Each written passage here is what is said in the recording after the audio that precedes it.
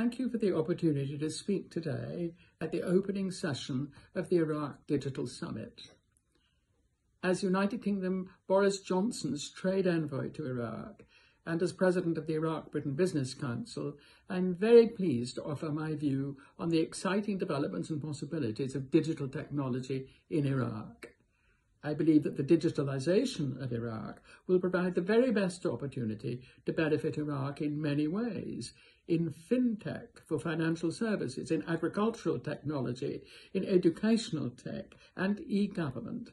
Iraq will see economic and social benefits to government, to citizens, and to the private sector.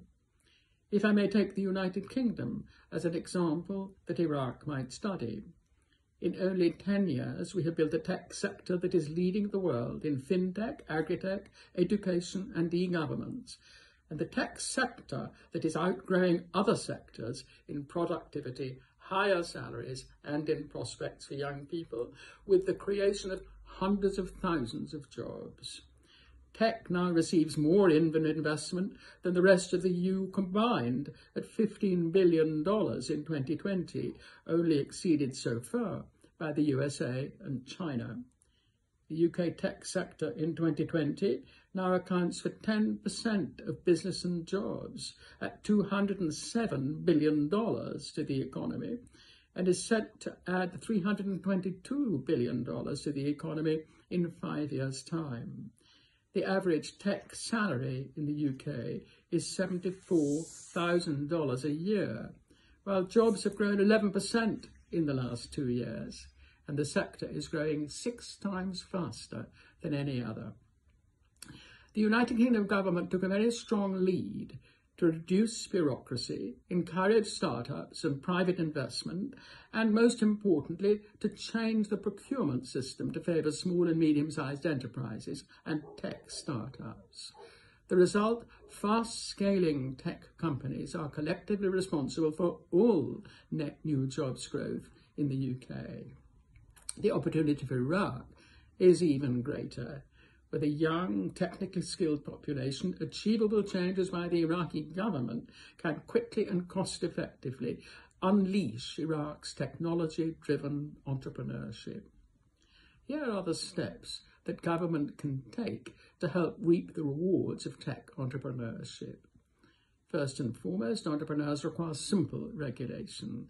In the UK, we can start a company with a computer and a bank account within 1 working day. But in Iraq, it can take 167 days, and there are company charges that prevent all but the most wealthy from starting companies. Secondly, the deployment of a positive procurement system for all businesses to pitch for government work helps small to medium enterprises and tech entrepreneurs. The United Kingdom has committed to spending 33% of central government procurement from small to medium enterprises by next year. Third, investment into digital and data infrastructure to ensure sufficient connectivity is available around the country.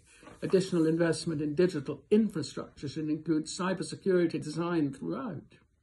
Fourth, a rapid move towards e-government to migrate taxes, licenses, information and online help for the citizen while avoiding corruption and bureaucracy.